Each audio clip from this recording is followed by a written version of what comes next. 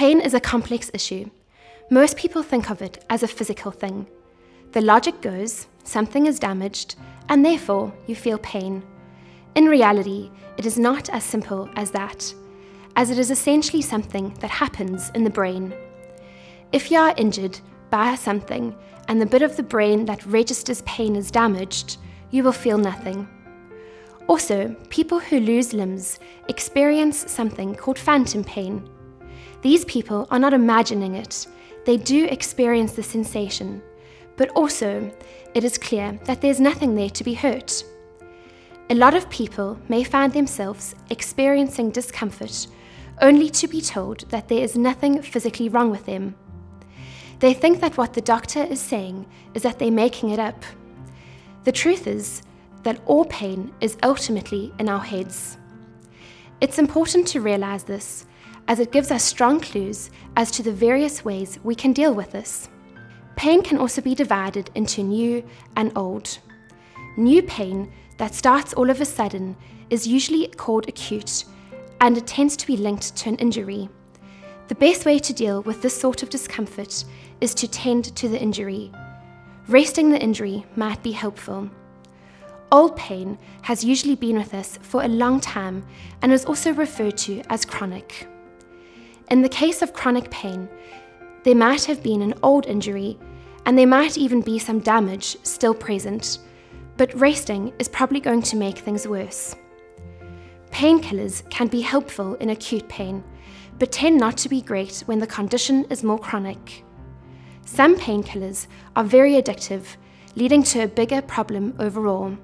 In people with widespread chronic discomfort, while painkillers, with the supervision of a specialist, can be of some small use, the two things that have the best evidence are exercise and cognitive behavioral therapy. These two techniques have shown that they can be effective in helping people function better and improving their quality of life. This is best done under the supervision of a specialist, such as a physiotherapist. The evidence suggests that the most effective types of exercise are mild strength training and mild to moderate exercise that gets your heart rate and breathing up.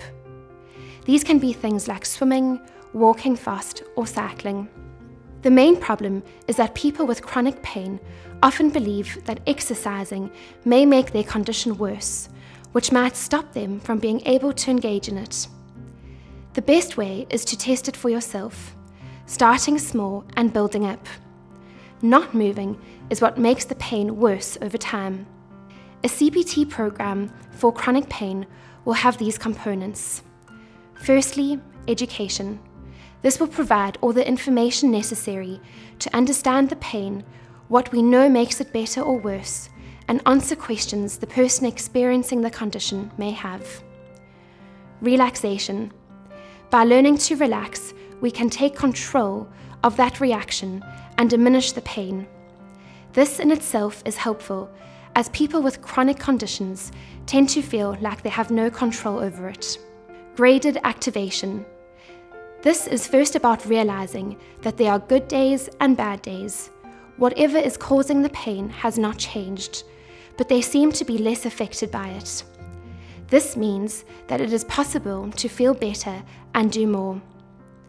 Once this has been established, the therapist guides the person through a program to reduce flare-ups by gradually increasing the frequency and duration of the active periods.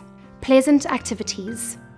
This change is about scheduling pleasurable, fun activities and giving them as much of a priority as things like deadlines or doctor's appointments. Improving sleep. CBT sessions that target sleep alone and improve it, such as CBT for insomnia, also improve pain. Cognitive restructuring and reframing. This process is about realizing what the person with pain can do and helping them maximize it. Coping skills. These are usually linked to cognitive restructuring and reframing. This is about giving the person tools to minimize the experience of pain, such as distraction reinterpretation and response techniques. Response techniques are about not living in fear of pain and minimizing the person's avoidance of their condition. best results are obtained with a person-centered combination of both approaches.